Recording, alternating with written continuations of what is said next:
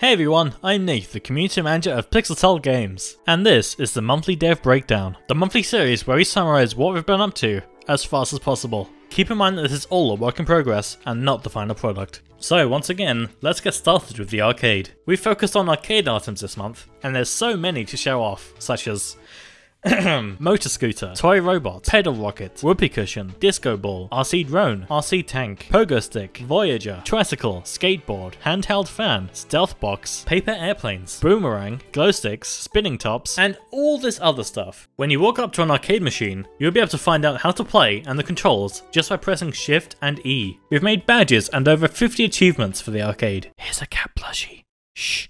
Sleeping. We've tweaked the hotbar UI for condos and plazas with small icons below category names so you can find what you need faster. Moving on, we have a new minigolf map in the works called Island, based on the original sandbar map from GMT. We're also giving the waterhole and forest maps a fresh coat of paint. Here's some cooking items. There's a lot. You'll soon be able to change the text hat's colour. You'll also be able to change the upcoming vehicle colours right from the hotbar. We're hard at work updating the entire game's engine to run smoother. Networking under load is far smoother now, meaning more players can play in one server with less stutter. We've also optimised the plaza a lot, which makes the game easier on your CPU and should improve your FPS. In the future, you'll always see people's names above them. If someone says something, you'll see it above their head. Also, if a player starts driving an RC vehicle, you'll see an icon above their head to indicate it. The Tower Unite merch store is finally open. We have everything from shirts to mugs to hoodies, with cat sacks, logos and other cool designs.